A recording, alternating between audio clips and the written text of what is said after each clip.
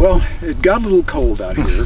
We didn't even mention where we were, I don't think. Dan and I ended up being together out here near Virgin, Utah, and we're on BLM land that's about 20 minutes from the entrance to Zion National Park. So it's a fantastic location, and it gets just a touch warm during the day, not too bad. Nope, and then, but at night it cools off wonderfully, and it's been amazing. So, highly recommended if you do get out and boondock with your solar panels. You can come out here to BLM land near Virgin, Utah, and have a good time.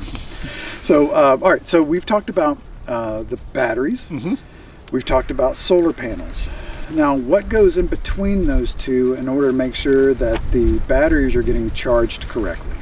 So it's what's called the charge controller.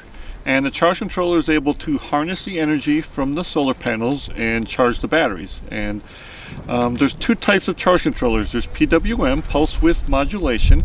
It's more the cheaper controller. You'll see it on any of the ground deploys, like kits that they sell.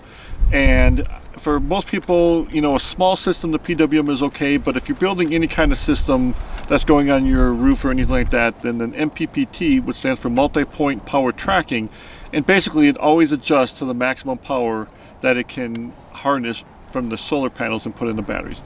And the way an MPPT works is it's able to use a higher voltage, and that's where people are able to use the residential sized panels that run sometimes 35, 40 volts or higher, and they're able to charge a 12-volt battery bank from it. A PWM, anything over your charging voltage, let's say you're bringing in 17, 18 volts of charge, anything over that gets wasted. It's only bringing in the amps it can at the charging voltage you need. And MPPT turns that higher voltage into more amps. So it may only be bringing in 20 amps, but it can output about 50 amps into the batteries. So it makes a nice difference. And then on cloudy days is where an MPPT controller shines, because it constantly adjusts to the changing sun positions and the sun intensity, and it's always finding the maximum power that it can harness from the sun. Really?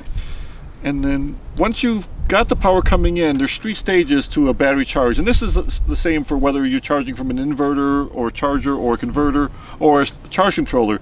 The bulk mode is the charging system is pumping as much juice as it can, as much current as it can, and the voltage starts to come up on the batteries.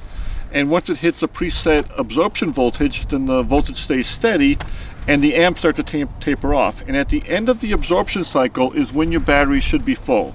And then you go into float. And lead acid batteries, and they need a float to hold them because they have a high internal resistance. Lithium doesn't technically need a float, but you generally have a float set just to hold them at a voltage until the sun goes down overnight. Okay. So.